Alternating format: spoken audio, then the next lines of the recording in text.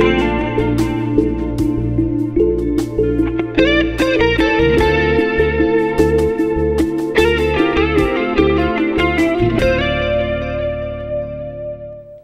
evening, everyone, and welcome to the University of Washington's Sustaining Our Northwest World seminar.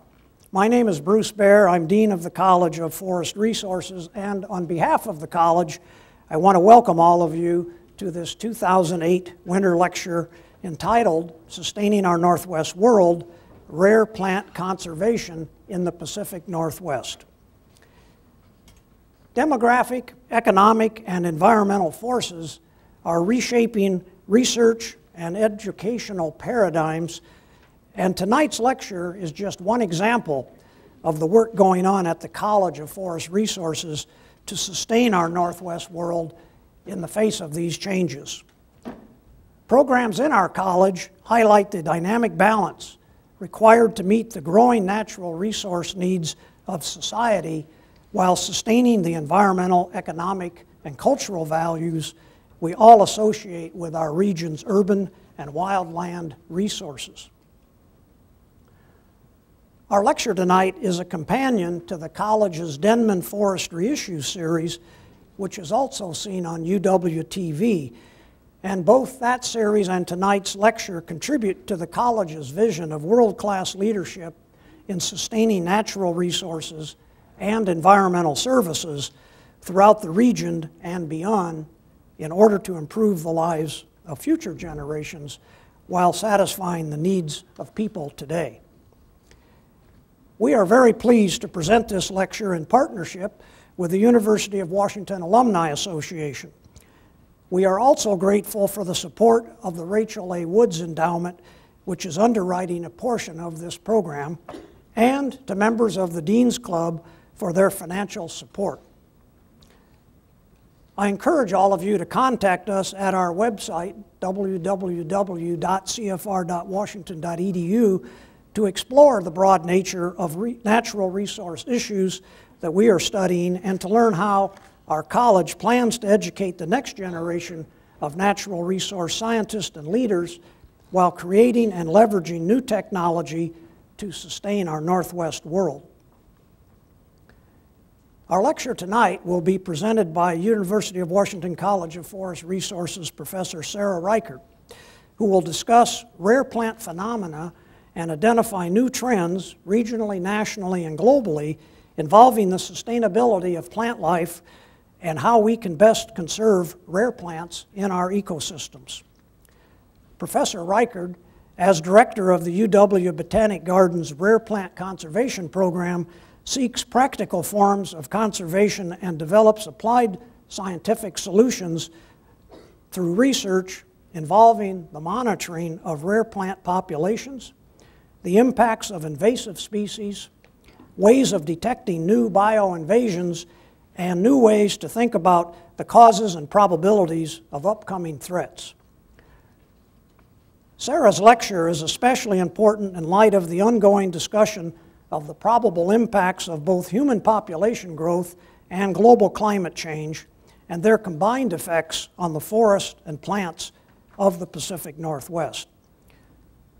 Suffice it to say that these probable impacts might seriously affect the sustainability of our forest and plants, at least as we know them today. Now it gives me great pleasure to introduce Sarah, who will discuss these issues. And again, the topic of Sarah's lecture is Rare Plant Conservation in the Pacific Northwest. Sarah?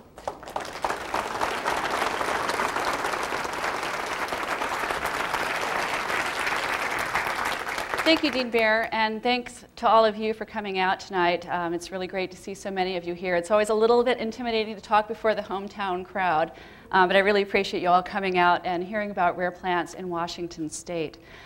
Last October 15th, a group of people from the University of Washington, faculty, staff, volunteers, people from the Seattle and Tacoma Garden Clubs, the Washington Department of Natural Resources, and students from Central Washington University came together in a place called Camas Meadows in the Wenatchee Mountains. Why did we all come there on this cold, clear but cold day? What were we up to there? We were there because of this plant, Sedalcia oregana variety calva, or the Wenatchee checker mallow. This is a species that is federally listed as endangered under the Endangered Species Act. It was listed in 1999. It is one of the rarest species that we have here in Washington. It's a member of the family, the cotton and hibiscus family.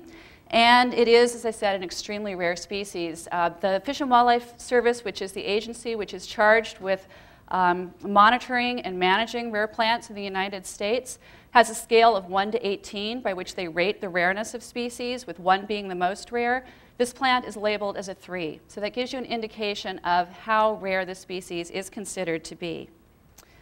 There are remaining about 5 populations of this species, so it's very limited. 2 of them are completely on private land, and under the Endangered Species Act, species that are listed that are on private land do not receive protection. Animals on private land do receive protection, plants do not. So these plants on the private lands are very vulnerable and really subject to the private landowner's concern for them. The largest population, there's 11,000 plants, which is Camas Meadows, where we were meeting, and it is a mixture of state and federal and private lands there. So to protect this species, it's really important that we maintain these few populations that we have, particularly the ones that are on public lands, that we actually can protect. There are a number of threats that are causing this species to become endangered. Chief among them, as with most species, as we're going to find out tonight, are habitat loss and degradation. And that's what our group was there to do. We were there to try and improve the habitat by planting native species that the Department of Natural Resources had propagated, to try and establish a stronger community for the Sedalcia to grow in. So that's why we all gathered there. That's why so many people came together for this species, was to try and improve the habitat for it. I have had a graduate student who has done research on this species, Tara Zimmerman, and her research has also shown that there are some other threats as well. She found that it is pollinated by a number of different species, but primarily by a specialist pollinator, a native bee that specializes in Sedalcias. And this is the only Sedalcia in that area, so that bee is really dependent on having this Sedalcia to visit. There's really a close relationship between them. She also found that policies of fire suppression are probably also affecting this species. Her data on how this plant responded to fire was somewhat ambiguous in that it didn't respond negatively, but it didn't respond positively. But this is a fire-adapted ecosystem, and the suppression of fire is allowing the encroachment of invasive species into the community. So she did find that fire suppression was also an issue. But one of the biggest findings that she found was that of the 4 sites where she studied the plant, that only 17% of the seeds escaped predation by insects. These, again, were mostly native insects that specialize in Sedalcias. It's a kind of a specialized world out there, apparently, with some of these species. So seed predation is a serious consideration for this species and for the protection of it. She found a lot of weevils infesting these seeds, and you can see with the dark blue across the board where these bars are, these are the predated seeds. In most cases, they were completely predated. In some cases, the embryo was still there, and that might actually enhance the germination of the seed by cracking the seed coat but not harming the embryo. But in general, her recommendations to the Department of Natural Resources, which manages a lot of this, is that they needed to manage the predator load on this, at the same time being very careful that in their management of some insects, the predators, they aren't harming other insects, the pollinators. Unfortunately, this plant is not alone. This is from some data that has been collected by the International Union for the Conservation of Nature, which is an organization out of Switzerland that tracks rare plant and animal species across the globe. They believe that about 12% of the plants on the globe are imperiled. They are in danger of becoming extinct. And you can see they've been tracking the data for only about 10 years, but there is a trend in all of the 3 different classes of vulnerable, which is sort of the ones that they're just worried about, and then the endangered and critically endangered, there also are increases of those. Now, some of this is because they're assessing more species, they're getting more information to assess the species, but it is also true that species around the globe are facing increasing imperilment. So you may be wondering what's happening a little bit closer to home. Well, IUCN says that the United States, that 29% of our species, about 6,000 of our species, are imperiled. We are the 4th worst in the world. Now, you'd think that we are a pretty developed country and we're pretty smart about things here. The data don't say that that's true. So we're not in a very good shape here in the United States. Now, the graph here shows you the species that are actually listed as endangered or threatened under the Endangered Species Act. So these are the ones that are receiving federal protection and federal monies. And you get the idea that it's not quite 6,000 species here. In fact, only about 5% of the species that need to be protected are actually being protected right now under the Endangered Species Act. I also want you to note under the listed species that the green bar, which represents the plants, is bigger than the orange bar, reddish orange bar, that represents the animals. So there are more plants than animals that are listed. Despite that, when we look at the amount of money that is allocated to the protection of rare plant species, it's not a pretty picture. So this is from some data that the Fish and Wildlife Service had and gave to the Bureau of Land Management. And this tracks the amount of money that state and federal agencies are reporting that they are spending on the protection of rare species, not including land acquisitions, and tracking it from 1999 to 2004. And if you look at the upper line with the green, with the yellow, you'll see that it's increasing. There was that little dip in 2003. But in general, the amount of money that we're allocating to the protection of plants and animals is increasing in this country. But where are the plants? Oh, look, that's the green line way at the bottom there. That's the amount of money that's being allocated to the protection of plants that are listed under the Federal Endangered Species Act. The highest was in 2000, when a little bit over 5% of the total money being spent on these species was on plants. The lowest was 2004, when it was less than 3% of the money that's allocated to the protection of listed species in this country were going towards plants. Now, some of you are probably thinking, ah, yes, but it must be much easier to try and work with plants than with animals. And in some cases, that's true. In other cases, it's not. Some of these plants are very challenging to work with. They're hard to propagate. We don't have very much information, as you're going to see from some of the research that we're talking about, from Tara's research. Those are the species we know a lot about. Most of them, we know nothing about what the threats are, what they need to help them recover. This is a very, very serious problem. What about here in Washington? Let's narrow it in a little bit more. This talk is about protecting and conserving Washington's rare plants. In this state, the Department of Natural Resources Natural Heritage Program is charged with monitoring and managing and maintaining data on the rare plant populations in this state. There are about 322 right now on the current list that they're tracking. You can see the total list here, and the number that they have spread out is endangered, threatened, sensitive, or extinct. These are the species that they are tracking and are concerned about. It's important to note that we do not in this state have an endangered species law, so all of this is just advisory.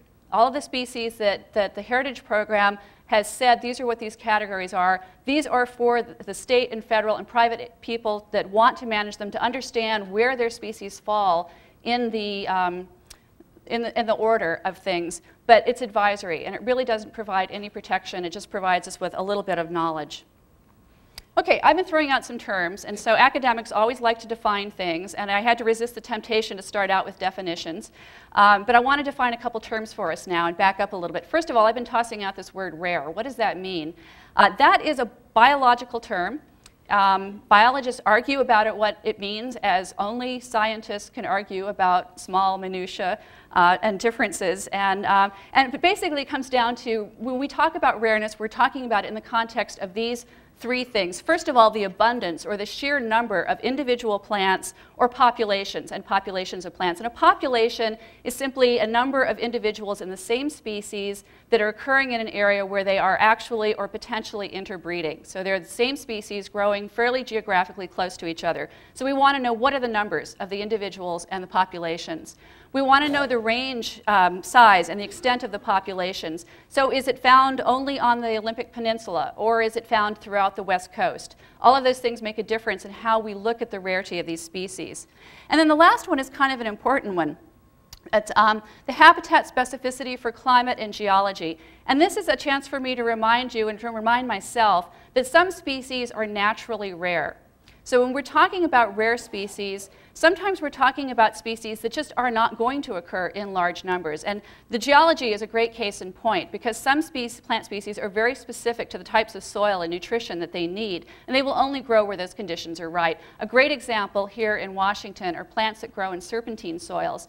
Serpentine soils have a low calcium to magnesium ratio and some other interesting soil chemistry aspects to them. Plants that can grow on those soils are very specific to those serpentine soils. We don't have a lot of serpentine soils, so the plants that are specific to those soils are not going to be very widespread. They're going to be naturally rare. That doesn't mean that we are actually imperiling them or that something is happening to them.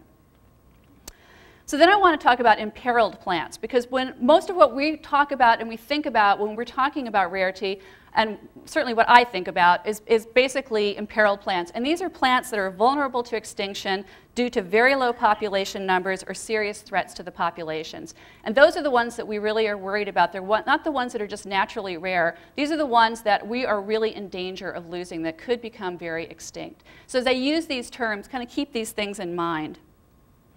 Okay, how do these things get to be imperiled?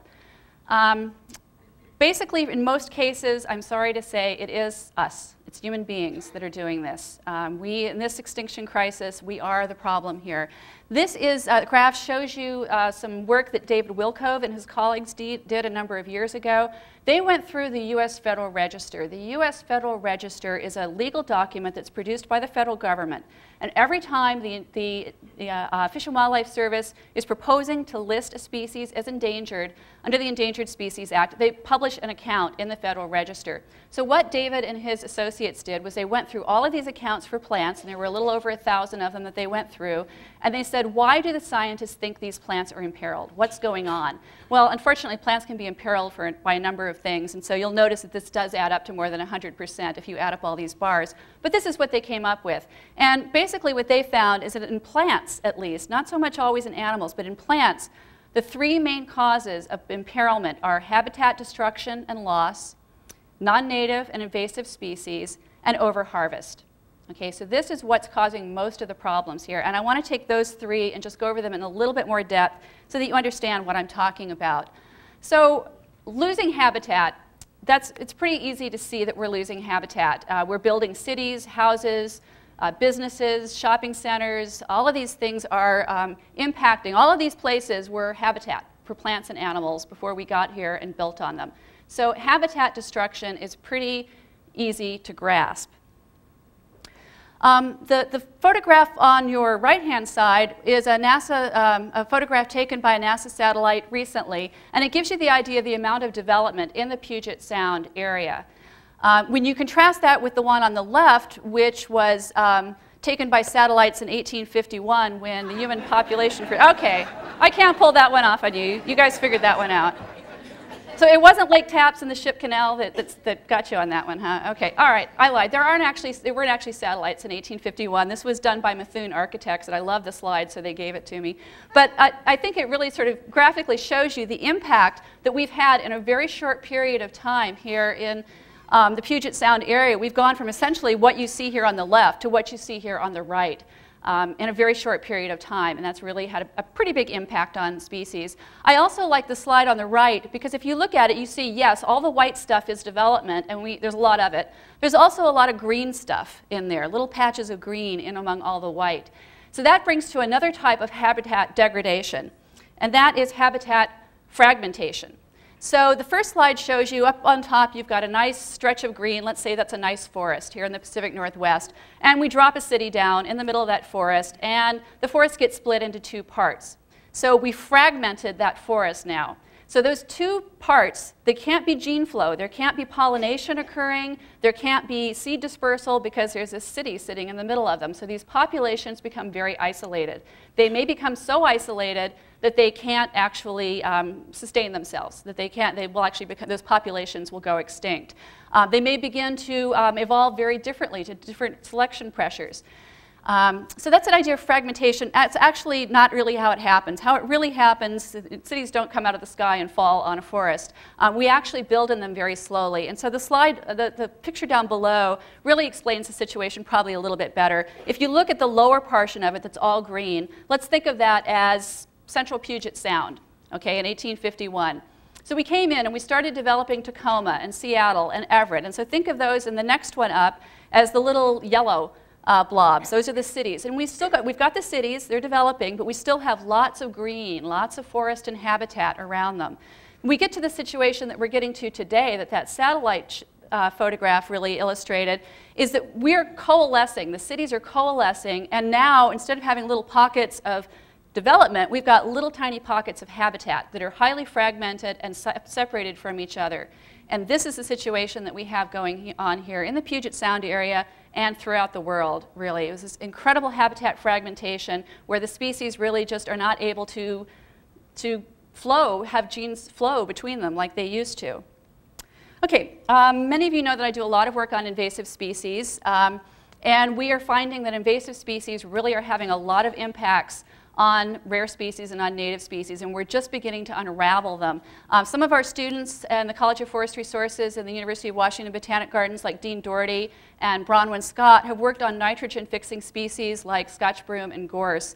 And what they found is that these species really do change the soil chemistry. And they change it, the older the stand is, the more the soil chemistry is changed, and it's not a simple matter of going in and removing these species and everything returning to normal. That soil chemistry is changed for long periods of time. So we can't just think that we're going to go in, remove the species, plant some Douglas firs and some native plants, and everything's going to go back to normal. It's not that simple. We're finding all these cascade effects.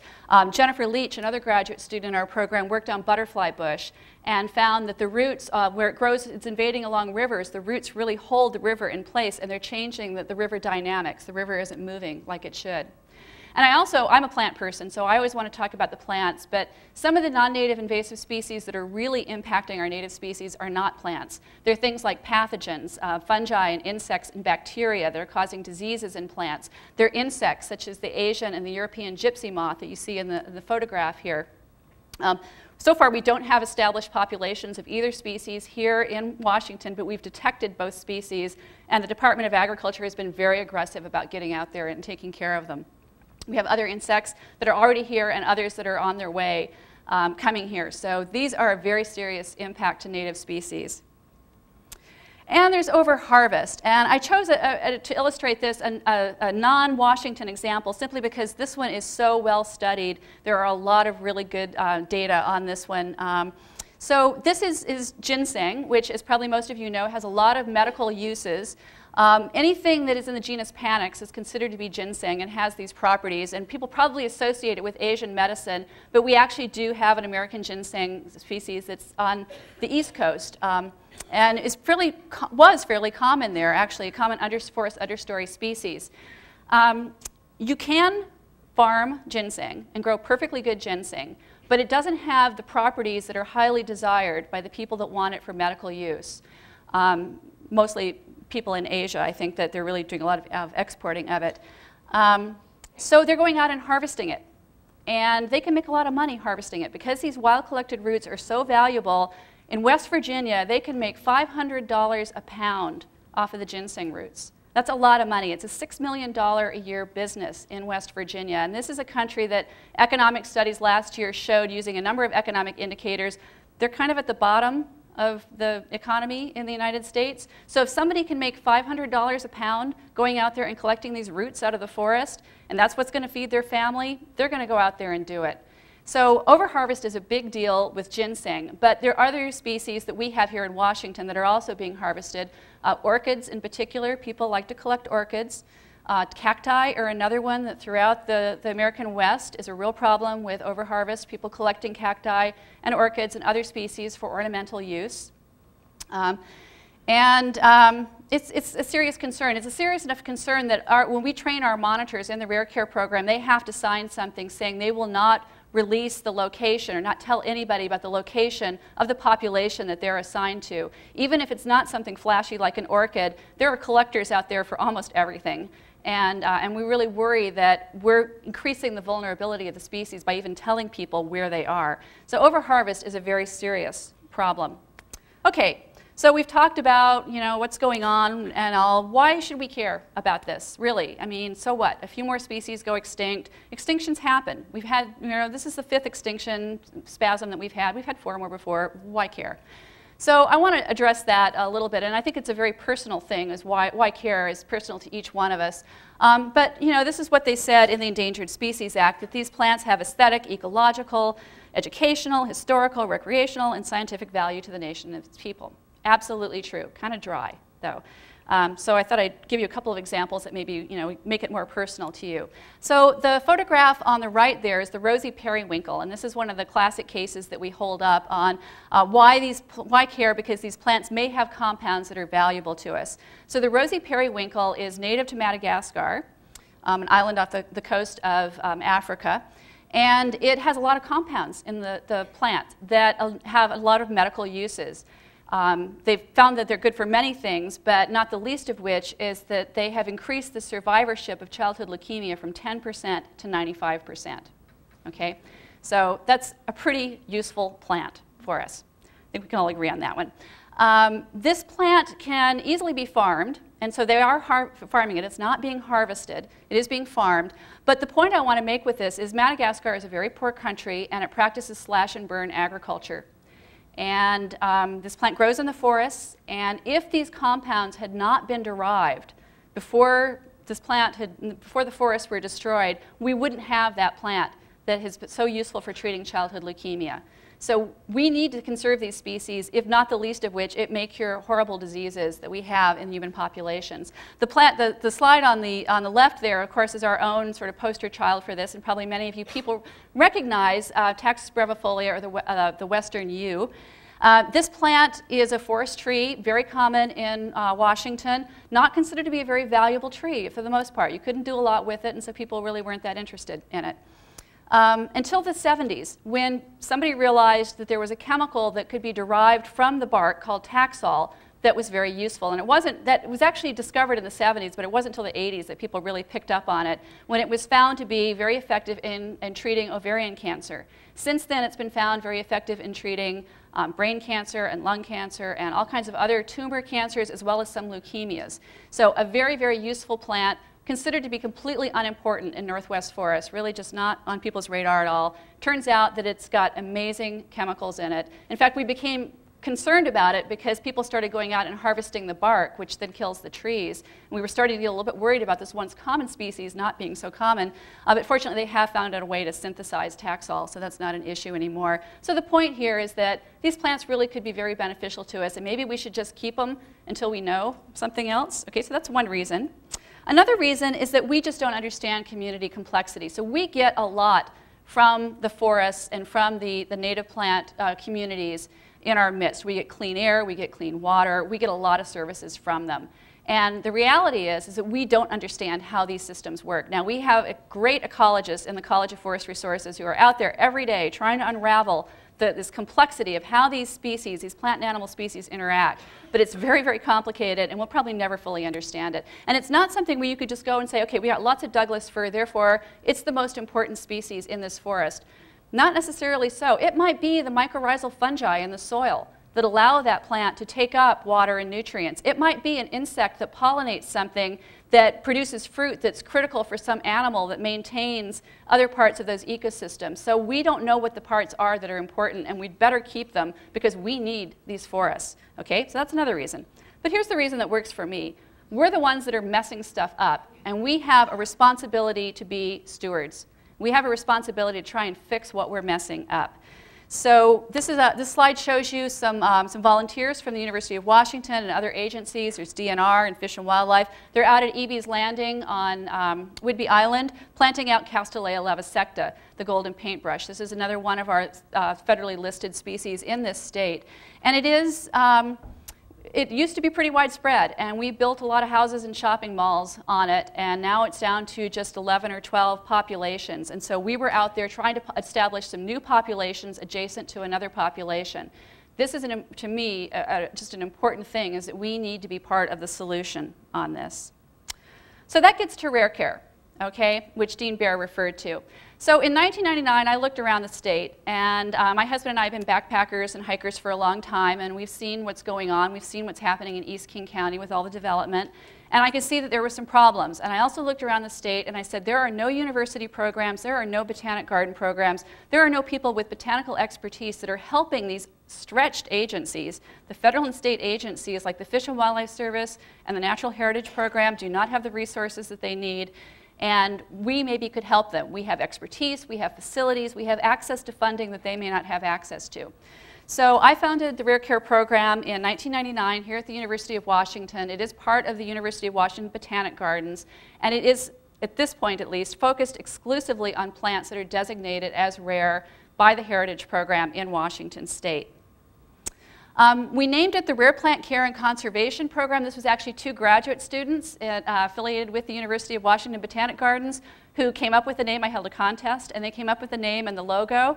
So I was being told the Bullitt Foundation provided us with the seed money for this, and they told me I needed a snappy name. I had some really boring name. I don't even remember what it was for. It was very long and boring, and they said, you need something snappy. And so the graduate students came up with Rare Care for short, or Rare Plant Care and Conservation. And so it's Rare Care. You may not like it, but you're going to remember it, and you're going to know what we do. We care for the rare. So it works on all those levels. And so our mission is that we are dedicated to conserving Washington's native rare plants through methods including ex situ conservation, and I'll define that in a minute, rare plant monitoring, reintroduction, and education. So that's what we do. We are proud members of the Center for Plant Conservation. This is a network of now more than 30 botanical gardens and arboreta, really. It was founded in 1984, and it is currently based at the Missouri Botanic Garden in St. Louis. It is a wonderful group of colleagues to have around the country. We have the National Collection of Endangered Plants, and this is, for those of you who are familiar with zoos and their species, I forget what they're calling them, but we have different zoos that work to protect different species, and they collaborate on them. We essentially have that with the National Collection. We've looked around the country at the rare plants, and we sort of divvy them up as to who's going to work on what and who's going to focus on what. But more than that, it's just having this great network of wonderful colleagues across the country that we can get inspiration from and information from and share resources. So we have our programs basically fall into 4 different areas. There's research, of course. There's ex situ conservation. Now, ex situ is a Latin term that means off-site. So that's all that ex situ means. And it means that we're doing the conservation off the site where the rare plants occur. In our case, we're really concentrating on seed banking, and I'll talk more about that. We do in situ conservation, so that's on-site conservation, and of course much of the research is on-site conservation. But we also have a program in monitoring rare plant populations. And then we also have a fairly limited but a good program in outreach and education. So I've already talked to you about Tara's research on the checker mallow. I want to talk about just a few other things, just a few of the research projects that we've had going. So Silene ceelii is a plant in the carnation family. It occurs near Leavenworth, and it occurs mostly on rock cliffs. Those of you that have been to Leavenworth and looked at those rock cliffs may have noticed people climbing up and down them. It's a very popular area for recreational rock climbers, and the Forest Service, who owns most of the land where this plant occurs, was very concerned that these rock climbers were having an impact on the species, that they were essentially grooming the cracks where these species grow and pulling plants out, gardening them, if you will, and weeding, so that they could put their fingers and their toes into these cracks. So Devin Malkin, one of my graduate students, took on this project, and what he found was that it did look like the recreational rock climbers were actually having an impact on the climbed faces, that he did find fewer plants on the climbed faces. But fortunately, in the course of his work, he did find lots of unclimbable faces that had lots of plants on them, places that were too crumbly for people to climb and things, as well as rock scree, sort of piles of rocks that had the plant growing in it. So he was able to conclude from that and to reassure the Forest Service that, yeah, they did have a little bit of a problem with the rock climbing, but overall the species was secure on their land. The showy stickseed is one that we've been working on for a while. Hakelia venusta is federally listed as endangered, and it is one of Washington's rarest species. It's essentially down to one population, and the place where the population grows is pretty much what you see there on the lower slide. Very steep, very rocky, very dangerous to work in, dangerous for humans and also dangerous for the plants because they get stepped on. It's a very challenging place to work. Now, it was thought that this plant did not propagate well from seed, and that if we were going to establish new populations of it, that we would need to be able to tissue culture it. Okay, so we were asked by the Fish and Wildlife Service to investigate how you tissue culture this plant. So tissue culture is when you take a little bit of tissue, in this case it's stem tissue, and you put it on a medium that's a lot like jelly that has nutrients in it and hormones, plant hormones in it. And what you first do is you get it to form little shoots, little leaves, and then you divide that up and you put it on a different jelly that has different hormones that makes it form roots. And so you essentially get little plants growing in jelly.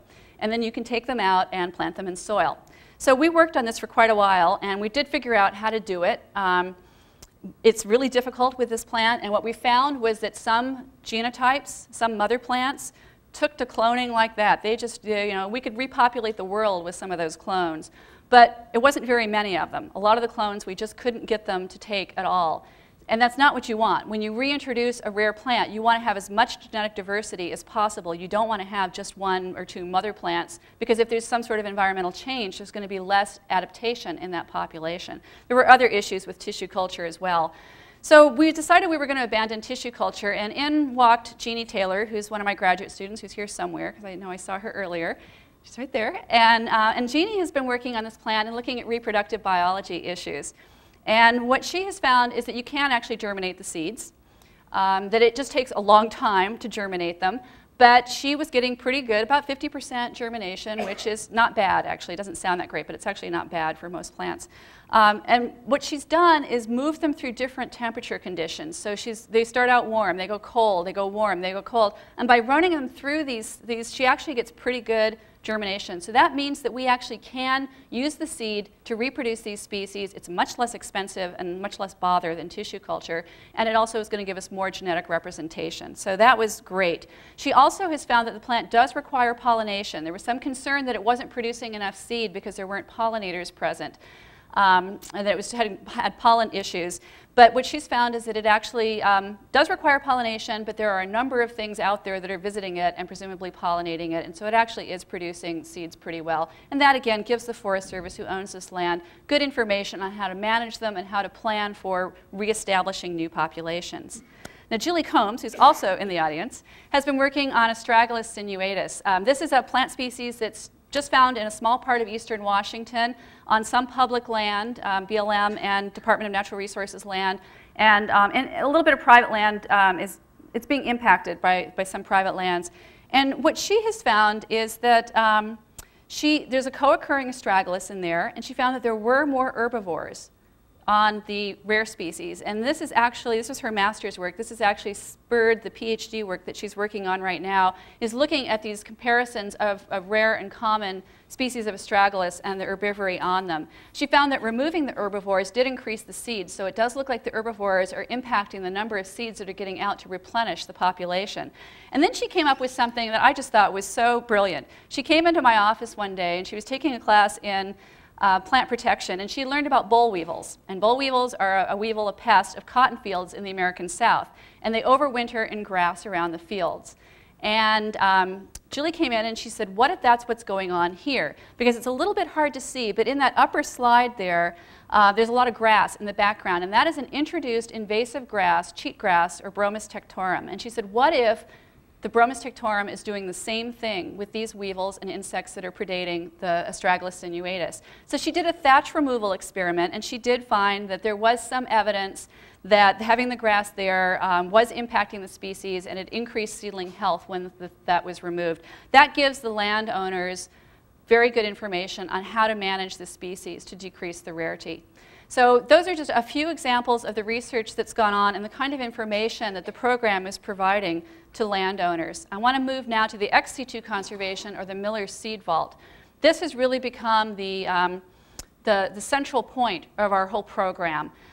You may have heard about seed vaults recently. There's a big one going in a remote area of Norway right now, and the idea is that, in case of world catastrophes, we're going to have all of the species, or agricultural species and important native species, banked way up there in Norway, which hopefully won't get blown up or whatever is going to happen to us. You may have also heard about the Millennium Seed Vault at the Royal Botanic Garden of Kew. Has gotten a lot of press. We do have a big seed vault here in this country in Fort Collins that's run by the U.S. Department of Agriculture. But you probably didn't know that we have a pretty cool seed vault right here at the University of Washington. The Miller's Seed Vault opened in summer 2003. This was a very generous gift from the Miller Charitable Trust, and they continue to fund the operation of it. We're very, very grateful for that. What this is it's very unique. We only know of one other seed vault like this at a university or public garden. That's down at the Barry Botanic Garden, which has a very good seed vault, but it's smaller in size than ours. Ours is 150 square feet of space. We have 4-hour firewalls. Most of the CPC gardens that are doing seed banking are storing their seeds in a refrigerator. And we all know that refrigerators are not terribly secure. So if there is a fire, all the seeds that are banked and then all that important genetic material is lost. So we have 4-hour firewalls. We have a prep and drying room. So the prep room is what you see here in the photograph. This is essentially the lab area where we actually process seeds and store them and count them, and not store them, but count them and get them ready for storage.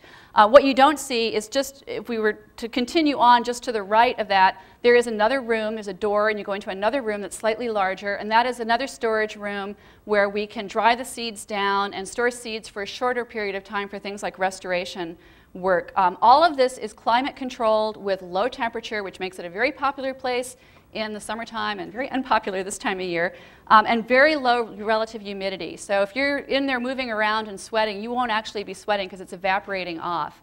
That's great, low relative humidity. That's actually one of the most important things about storing seeds, is not the temperature, but keeping the humidity low. We also do have long-term cold storage in the chest freezer that you see here. And our mission is to collect and store seeds of all of Washington's native rare plants as a resource for restoration, reintroduction, and research. That's pretty ambitious. I've already said there's a lot of native plants populations out there, so trying to get all of them in there is going to be a lot of work. We're working hard on it. And the other thing, too, is that seeds only remain viable for so long, even when they're stored under perfect conditions. So we have to continually test the species to see if they're becoming inviable so we can go out and recollect. So far, we have collected about 65 populations in 50 species with about 2,100 accessions. Now, we do what's called collecting along maternal lines, which means that each mother plant is an accession. So whether we collect 1 seed or 200 from one mother plant, that is an accession for us. Okay, so we collect along maternal lines. At our last science advisors meeting, one of our science advisors sort of jokingly said that we were being speciesist, that we were only collecting plants that had seeds. And we said, well, you can't store spores. You know, spores for things like ferns and things, there's no endosperm, you can't store them. Well, it turns out I was reading a paper and it says that there are some kinds of spore-bearing species that you can store under the same conditions we have in the seed vault. So Wendy Gibble, who is the Rare Care Program Manager and an undergraduate, have been exploring this, and we may start storing spores in the future. We've trained 27 seed collecting volunteers. Some of you probably out here, I'm not sure exactly who's here, but we probably have some seed collecting volunteers here. We also have about 12 to 15 people who are trained in processing the seeds, and I think this is Eve Dixon, and Eve's actually here too. She's another one of our volunteers. And we have 3 incubation chambers for germination studies like the one that Jeannie did. They're each set at different temperatures so we can move seeds through them, as well as for the viability testing. And most rare species, we don't even know how to propagate them, and so we're just experimenting with how to propagate these species. I should note that we actually need 5 incubators to properly do this. So if anyone is interested in donating an incubator to the Rare Care Program, talk to me. We would be happy to set you up with that. So, so that's the seed vault. I want to turn now to the rare plant monitoring. This is a very close partnership with the Washington Natural Heritage Program, the agency that tracks the rare plants in Washington. We select the populations that we monitor from their database, and we work very closely with them in identifying the populations that they think need monitoring most. We also work very carefully to select our volunteers. So we have a great volunteer group. We don't just take anybody. We want people that have proven their dedication by additional education or work experience working in biology, horticulture, something related to biology. We do check references on them. We take this very seriously because we're giving them privileged information. And we do train them. It's mandatory that they go through a training process in which we tell them what we want them to do. Laura Zybus, who was the first program manager for Rare Care, put together a quality assurance protocol, and we follow that to make sure that all of the data that we collect and that we're giving to the Heritage Program and the landowners is good quality data. We also provide additional training in plant ID for those that want it, and navigation. And the latter one, the navigation, is in partnership with the Mountaineers organization. It's been a lot of fun. So how have we been doing on that? We have monitored over 400 rare plant populations representing over 200 species, and we found 25 previously unknown populations. Now this is pretty significant, and it's also important to remember that one of the reasons that we started doing this was because the Heritage Program was reporting that on average, rare plant populations in this state, the random rare plant population that you choose, is only getting visited by a professional botanist once every 10 years. So by having all of these volunteers out there and doing all of this, we are really leveraging the amount of information that they have about these rare plant populations. We also last year did something for the first time that was really fun. We went out and did a monitoring as a group. So Erigeron basalticus is in the daisy family. It occurs only on very steep basalt rock cliffs near Yakima. And so we convened 13 volunteers there. It's a little bit tricky to monitor something that's on a steep cliff because you can't actually walk up to it. So the top slide you see all of us training on how we're going to do the monitoring. We use binoculars, we learned to identify the species, we figured out how we're going to sample using binoculars because sometimes the population was too large for us to count every single one. And so we needed to be able to do samples of them. So we went out there and we found that the known populations looked pretty stable and secure for the most part. People aren't building too many shopping malls on vertical basalt cliffs. So they looked pretty good, and then the data were consistent with previous monitoring efforts. It wasn't too wildly off, and so we concluded that they were pretty secure. We also found 2 new populations. And because of this, the Fish and Wildlife Service, this was a candidate for listing as an endangered species. The Fish and Wildlife Service removed this species from the candidate list so that they could focus on other species which are not as stable as this. Okay, what happens to all this monitoring data? So it starts out with the Rare Care volunteers. They go out and they monitor the rare plant populations. They fill out really long forms. This is a big part of their training, is just how you fill out a form. It gets sent to the Rare Care office and to Jennifer Youngman, who probably has to do most of the sorting work with this. She copies them. We keep a copy of the report, but we send a copy to the Heritage Program for them to enter into their database. That also then goes to conserve, which is an organization that manages information about native plants and animals, which then ultimately can go to researchers. Another copy also goes to the landowners and the land managers. We work mostly with state and federal agencies that own the land. And just you see the logos of just a few of our partners here that we work with. So this is what happens with all of the data. So it's very dynamic. It doesn't just come sit in our office. It goes right back out and helps people manage those populations. So this was a popular program, and we were very honored in 2003 to win a National Award of Conservation Project of the Year from, it's a joint award from the Bureau of Land Management and the U.S. Forest Service. And you can see in the photograph that's Carolyn Alfano, who was the manager of Rare Care at the time, with Kathleen Clark, the head of BLM, and Dale Bosworth from the Forest Service giving her that award. And I think the nominating papers said something that I thought was really great. We had nothing to do with this. They did this. Rare Care has demonstrated a unique approach to harness the energy and interest of volunteers to help in native plant conservation. The volunteer program is the backbone of their conservation efforts. And that is just so true. On any given day, especially in the summer, especially on the weekends, you can go to any part of Washington State and you will find our volunteers out there all across the state monitoring rare plant populations, out there, active people. At this point, I would like to ask all of the past and present Rare Care volunteers that are here, as well as the staff and the graduate students who are affiliated with the program, to stand. I'm going to put you on the spot. I know there's a lot of you out there, so.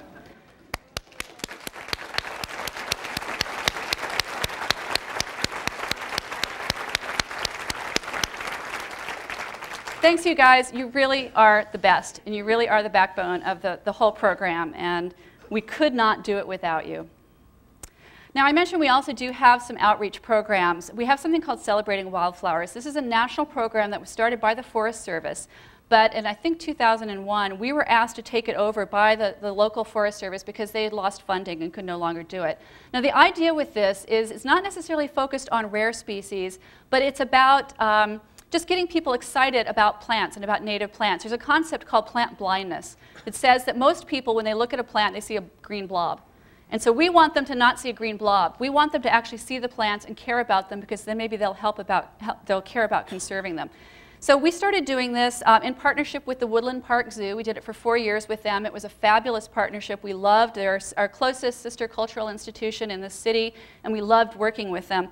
But after 4 years, we began to feel like there were some conflicts. First of all, people pay to get into the zoo, and that means that they have an investment, and that means that they have an agenda for the most part. So parents come in there, and they want their kids to see the animals, and we want the kids to see the plants. And so every year we would run into the situation where some parent would be pulling the kid away, saying, "Johnny, let's go look at the lions." And Johnny would be saying, "No, I want to look at moss." And so that's what you see in the top here. And, hey, I'm telling you the truth. People really do want to look at moss. And Lee Ellis is the moss lady. She's out here, so don't let her hear you laughing here. That's her in the slide up there. And we thought, yeah, Johnny should get to look at the moss. He shouldn't have to go look at the lion. So even though we loved our partnership with the zoo, we decided last year to go to the Olympic Sculpture Park. And it's free. The art just sits there. It doesn't roar. It's not as hard to compete with it. And it was a lot of fun. And so this year we're doing it again. It's going to be June at the Olympic Sculpture Park. I hope all of you will come out. Feel free to volunteer to help. It's a lot of work, but a lot of fun.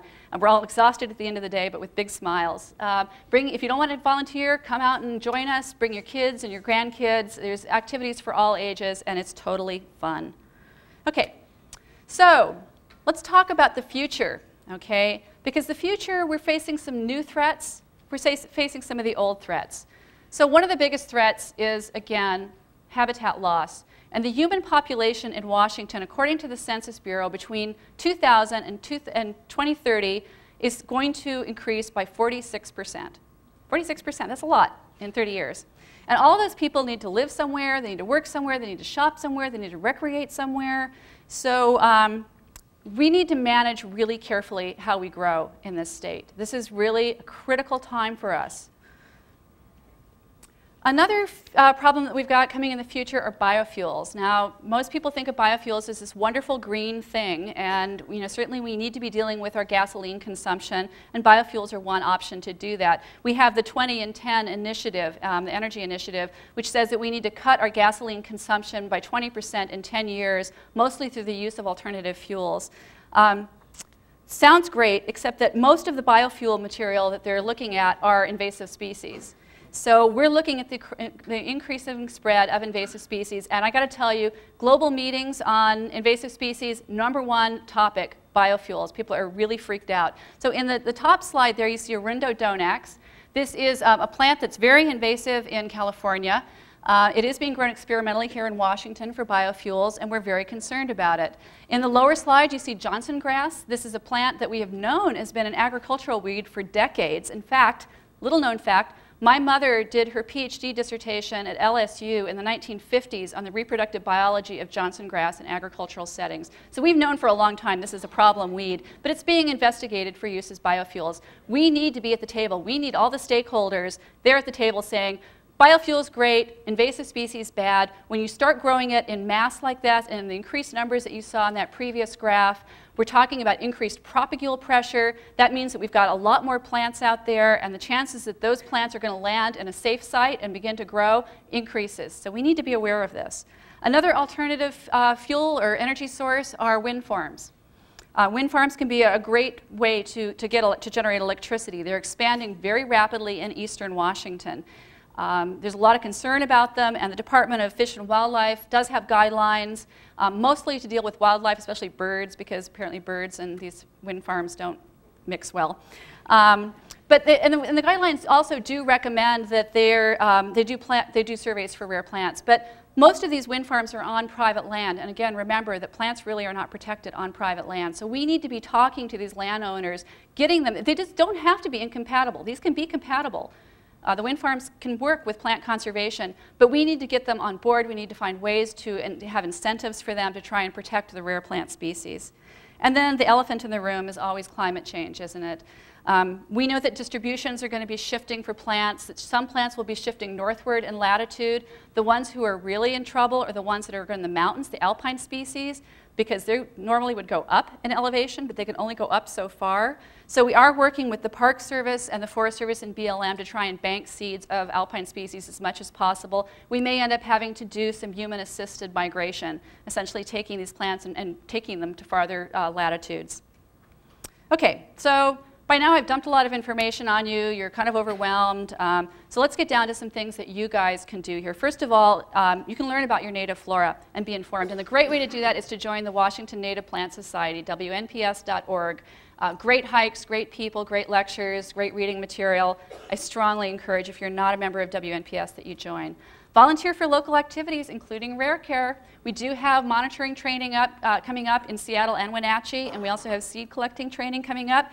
You can learn about invasive species and avoid using them in your garden.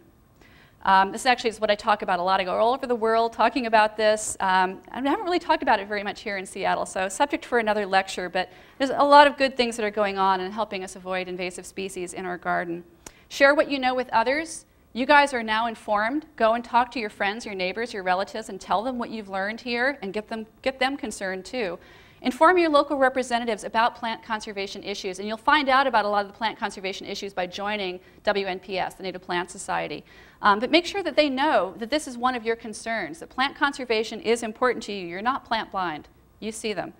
And support conservation organizations and their budgets. This is a tight time economically for all of us, and conservation organizations are really hurting, and so they really need your support, and including us. And so I just wanted to point out, as Dean Baer had said, we are supported by a number of charitable foundations. This is just a few of them. The Miller Foundation, the Fish and Wildlife Foundation, Bullitt, Ferguson, Mountaineers, the Seattle and Tacoma Garden Clubs have all been extremely generous.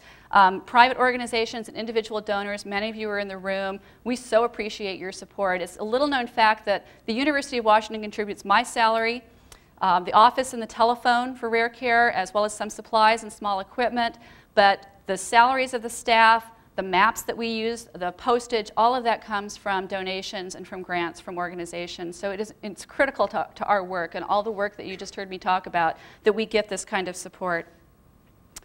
Okay. You may be feeling a little overwhelmed, a little depressed maybe. So I thought I'd leave you with some pretty plant pictures and also this quote. So a few years ago, my husband gave me one of those quote-a-day calendar things where you tear it off. And most of the quotes were kind of like, yeah. But this one really struck with me. Striving for excellence motivates you. Striving for perfection demoralizes. And this is by Harriet Breaker, who turns out is actually a psychiatrist who she's deceased now, but she wrote self-help books for stressed out and overworked women. So it's probably why it resonated so much with me. But what this, and it's almost become my mantra. I tore it off and I stuck it on the bulletin board over my desk. But it reminds us that we are not going to win all of the battles.